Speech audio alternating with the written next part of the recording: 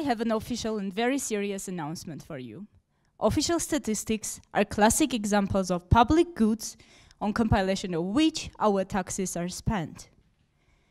However, they are not perceived and discussed as critically as all the other public goods.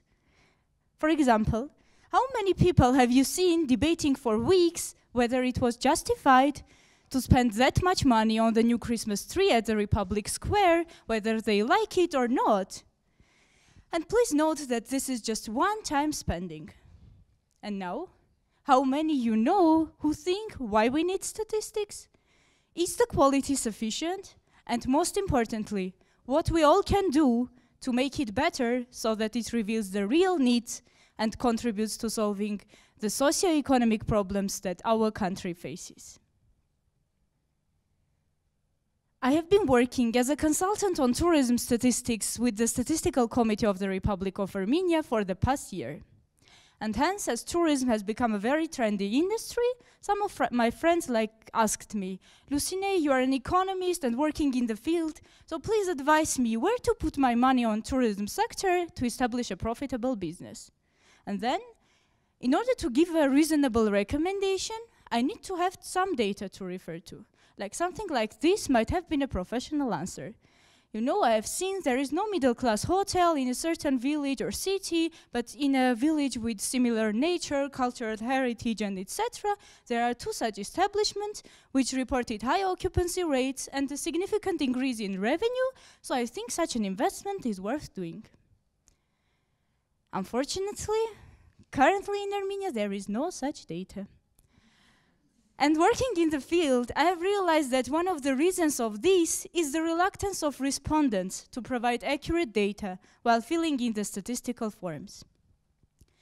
I know you are thinking about the data privacy, but I can assure you that sharing your data with the Statistical Committee in no way means opening the information for all the other public or any other private institution, because the Statistical Committee publishes solely aggregate information without violating any privacy issues. In addition, filling in all these forms is additional cost for the business and can be considered as a waste of time. However, we all should admit that the development progress without statistics is blind. And we, each one of us, are the ultimate beneficiaries of having accurate data on the state level. Furthermore, I should announce this. Having accurate data is the only way to keep the government transparent and accountable. Because how are we going to assess whether the new government reached its targets of reducing unemployment or poverty rates or combat corruption if we do not have accurate baseline estimations? We are all producers of official statistics, either via participating in a survey, making bank transactions, just leaving digital footprint. So I encourage all the people to be conscious while providing statistical information, having in mind that by this, we are forming our future business and economic decisions. On the other hand, being in the field of data science and having a firm belief in the future transformation of public sector through automation and big data, I should confess that both the citizens and the business community are sick and tired of these surveys. In addition, scarcity of time, rising consciousness on data privacy, and the increasing variety of services provided in the sharing economy put under the question data gathered through these traditional sources. For example, in the field of tourism, which is a quite complex field because it has its impact in almost every other industry, internationally recognized and most common way of collecting data is via conducting surveys in border crossing points. And in order to be representative, such a survey should be conducted throughout the whole year in all the border crossing points, in different times of the day, and etc. So you can assume how much costly it is.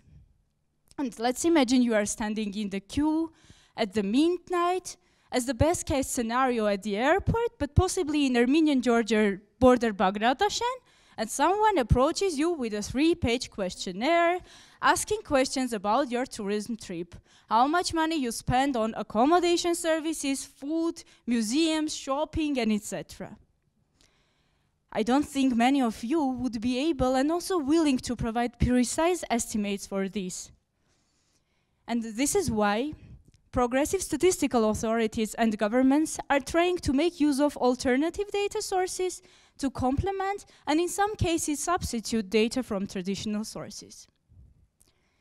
This later example was a common sense, but let me bring my raised argument more illustrative, speaking with data.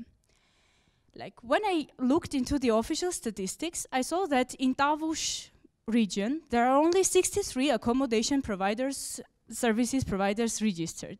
But just typing Dilijan in Booking.com, which is a single city in this Mars, reveals very detailed information about 123 such properties, 2 times more.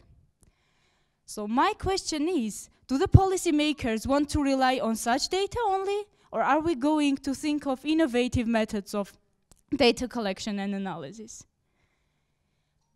Like a recently published article in Financial Times states that we will sell ourselves short if we stick to traditional data collection methods and ignore innovative providers such as smartphones, drones, satellites, supercomputers.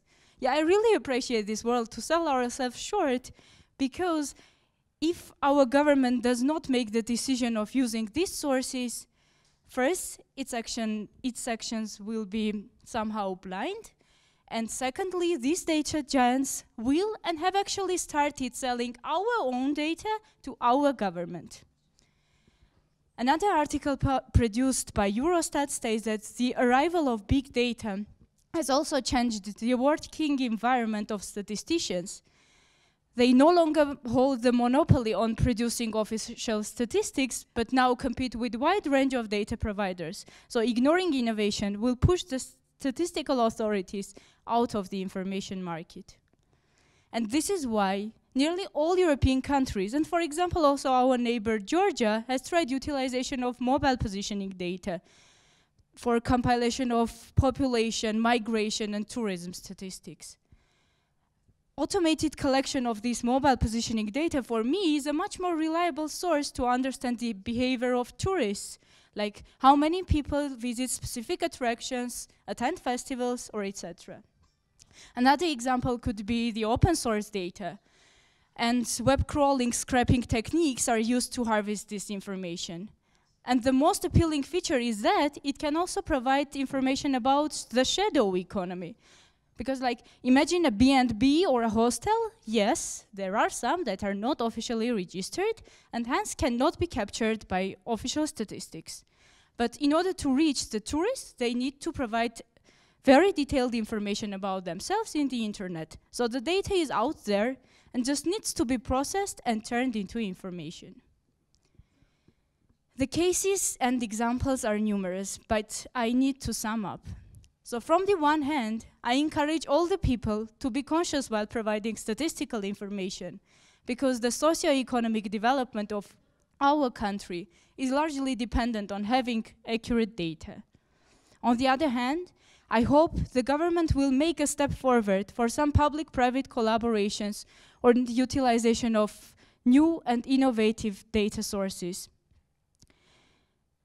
Like it was nearly a year ago when I made the decision on working with the statistical committee, because I'm passionate about evidence-based policymaking and just wanted to contribute to my country. But from the professional growth perspective, it was not that attractive, and now I'm working with a US-based private company, helping them to turn data into money. More talented data scientists work in the betting industry, for example, and I don't think this is the right direction we want to develop our country. I want data science to save lives and make the people in my country be happier, healthier, and wealthier. So I really hope that in the nearest future, the Statistical Committee of the Republic of Armenia will become a cutting-edge technology institution where leading data scientists and methodologists with innovative mindset would dream to work.